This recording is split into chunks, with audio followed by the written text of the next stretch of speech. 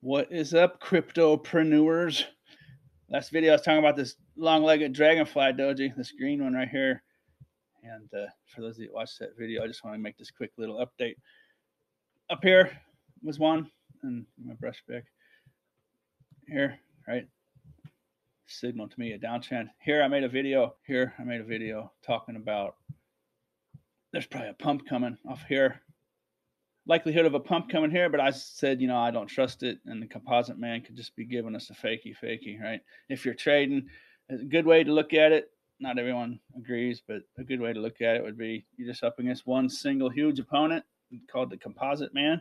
So he got me, right? I said it might be bait, and he got me right here. So I just put a little in, and I put more in actually on the way down. But then, lo and behold, what did we get here? What's this right here? Let's zoom in on that. I made that video about dragonfly dojis. It's down in the description if you want to check it out. I don't want to repeat all the information. A long-legged dragonfly doji usually, or not usually, but it's an indicator of a trend reversal. And when you see it at the bottom like this, it's usually going to be a pump coming. It faked out, right? But then look at this. The next 2 days later, look at it. For these to confirm, you want to look at this one. See this big fat red one here? If that was green, that's called confirmation. That's when it's supposedly safe to put in a long, right? And so that's a huge red one. I got in first because I like the dragonfly, and it worked so well earlier, 10 days before on the short. But okay, anyways, I was talking about, and look at this, another big dump, and look at this, it printed another one. It's almost like the composite man is just chilling somewhere, listening to me, laughing at me, right? But I really like this one, and I wanted to make this video like an hour or two ago, and I should have. I started firing this up, and as soon as I did it, it started pumping. This was a big red one here. Look at this. It dumped all the way down here. So this is going to be real interesting where this thing closes. This will close at 6 p.m. Tuesday night. This one here. I don't know why it's doing that. My magnet's off, and it won't let me draw where I want. Anyways, this one here, the December 13th candle we're on now. One thing I don't like about YouTube crypto videos is people talk about trading a lot, and they don't actually show their trades, and it's kind of annoying. So one thing I like to do is show my trades. And for those of you watching, here's my trade. My entry price was at 688 on that dragonfly doji on December 10th candle. I just put in a little bit, and I put in more and more and more, and I made a mistake, right? But I'd make up for it just recently when the price dipped down to $6.50. I put in quite a bit more. And as you can see now, it's up $37. My position's up to 1,100 times 3x leverage, and I got my entry price down to $6.65. So I wanted to make this video a while ago when this candle we're on now was a big fat red one, but it just started pumping here. And look at this in Robinhood, Bitcoin on Robinhood. Just something happened. I just went straight up in there. So anyways, what I was going to say, and now it's kind of obvious, is watching for the double long-legged right here. It's going to be interesting. Tuesday, 6 p.m. Central Time. This one here closes, and if it closes green, it's probably looking at a pump. Probably looking at a pump over the next 6-7 days or so. It's just I'm just gonna have to play it by ear, and it could turn red again, but it was red for a long time, and it was just going down and down and down and down, and it got obvious to me. So it was a good time for me to get back in and lower my entry price. And now all of a sudden, a mistake 2 days ago is now looking like a wonderful situation. I don't want people to follow my trades because I can be wrong, but I've learned to just to calm down, relax, to leg in. Leg in is very important. The way I do it. Now, a lot of people on YouTube, they'll like go in and out real quick, boom, boom, and I don't. I guess I'm just not very good at that, and I don't really have time. It's not really something I want to do or can do, but this long I'm in now, I opened up 2 days ago, and it's liable to stay open for a few more days, maybe a week.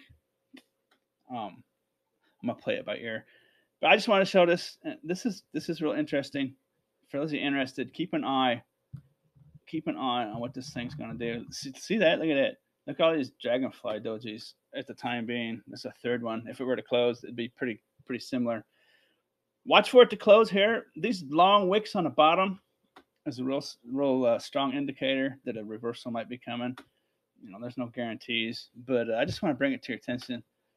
And show my trade. There it is. It was down like $60, almost $70, I think. I've learned to just roll with the flow, and you know, when I first started doing this, if I made a trade and I sat here and watched it lose and lose and lose right away for 24, 48 hours, you know, I wouldn't know what to do. But now I've learned a lot, and let's not talk too much about that stuff. But what do I want to say? Oh, so this is this green pump here, November 21st to the beginning of December was about 42% wick to wick, and now it's dumped about, this is about 18%, 19%. I think it's about 19% dump, give or take.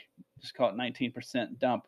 So it could be over. My initial analysis back here in late November was I was putting in a short. I was legging into a short, and I was saying there was a dump coming, right? And I was saying it's coming down into the dark blue, right? And my very first initial analysis of this situation back in late November is actually just about perfect. But this dragonfly doji, for those of you who watched my last video, I got excited on this dragonfly doji here, long-legged doji, December 10th, and I changed my opinion. I should have just, you know, that's just how it is. Obviously, you don't have to be perfect. I'm not perfect at this, and you don't have to be, as long as you get a good feel for what's going on. And so this opened up. Oh, this white line on December 10th, it bounced off my white line here, and it's interesting how this really come in. That's a real battle zone. Watch out for double dragonfly. They don't really mean anything, but they are a sign of a bullish reversal when they're at the bottom of a dump. That's quite the dump. That's quite the dump right there. The three dumps out of the yellow are very significant. And besides that, you don't really see one over 20%. Let's measure. I said 19. Let's see if that was still correct. 17.5%, 18%. That might be about it. It might come a little lower, but this is pretty exciting to watch tomorrow at 6 p.m. That candle, see if it's red or green. Last 8 months, the history of Chainlink, disregarding where it comes from the yellow. When it comes from the yellow, this is the last 3 times Bitcoin dumped. Interesting enough, right? So Bitcoin's pumping, and Chainlink obviously isn't near the yellow. So, but the other times, let's see this dump here, just for a feel. Look at that dump, 17.5%, 18%. Look at that one. This is the first time I've actually went through and measured. I've just been eyeballing them. Let's measure this one. 20%. 20%. Let's measure this one. Oh, my ruler disappeared. Oh, so annoying. Just stay on, please. 20%. And it's almost there, right? That's almost it. That's the behavior over the last 8 months. That's probably it. And we got the double long legs at this point in time. So I don't know. If you're interested in this kind of stuff, man, the Google University of Google, the textbooks and trading say after these big dragonfly doji, any doji reversal candlesticks like this one here, this next candle was red, so that's confirmation that a short is probably a good play. And so this one here, dragonfly doji here, the next candle turned out to be red, so that would say don't long, right? And the next day confirmed that. I mean, didn't confirm it, but bow, boom, it came all the way down to $6.45. But look at that, it printed another dragonfly doji. That body's a little thicker, but it's still pretty close. And look at that right now. I mean, like right now, I'm kind of glad I've waited now, because this is what I was going to say might happen, but this still has still got another about 10 hours or so, give or take, for this to close. So obviously, if it closed right now, that'd be another Dragonfly Doji type Doji, and yeah, it's looking bullish. It's looking pumpy. It's coming out of the blue zone, and I could still be wrong. It could still come further. It could still make another run at the bottom of that blue zone, the dark blue zone. I'd be surprised if it comes down further than $6.20. I'd probably be surprised if it comes below the low it's set now at 645. And I don't know. This is what I'm looking for. Looking for this. I'm looking for pumpage now. Like I say, it could come down a little more. Maybe it comes down to $6.30 and then comes back up. But it's just a matter of time, right? As long as Bitcoin is strong, then I'm not worried about the thing I'd be worried about is for Chainlink to come down and do this, right? When Bitcoin crashes down the next leg, Bitcoin comes down to 12,000, Chainlink will follow and probably come down under 5, right? That's the one thing I'm worried about, but I think we're at least a few weeks away from that. And I've talked about that before. Okay, let's see this trade. So yeah, that's up, and I want to make this video while I was still down because I was gonna say, what do you guys think is gonna happen? Because I had a feeling this was gonna happen. I didn't think it's gonna happen now. But like I say, we've still got about 10 hours to watch it, and let's see. I'm going to go.